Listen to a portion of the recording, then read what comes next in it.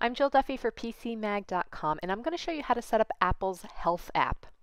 There's a ton that you can do with this app, but one of the most important things I think is the medical ID card. If you have an iPhone running iOS 8, I definitely recommend you at least set up this much of the Health app.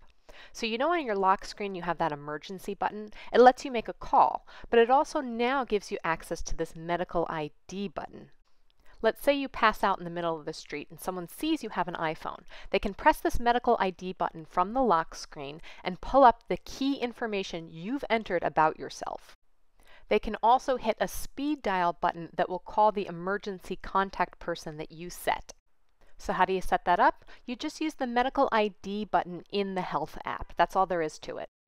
Let's take a look at the rest of the dashboard, which might look like this or this. You can see that it's different charts plotting things about my health and fitness I care about.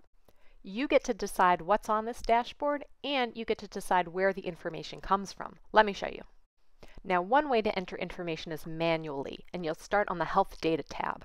You can see there's a whole long list of categories of things you can enter about yourself. One tip is to use the search bar that appears at the top. It'll make it a lot easier to find the things you want. So let's say you want to track your blood pressure. You pull up the blood pressure page and you tap Add Data Point. That lets you key in the latest blood pressure reading. Now that'll let you type in the numbers for your blood pressure manually. The other option is to connect an app that will read your blood pressure for you and then import it into the Health app.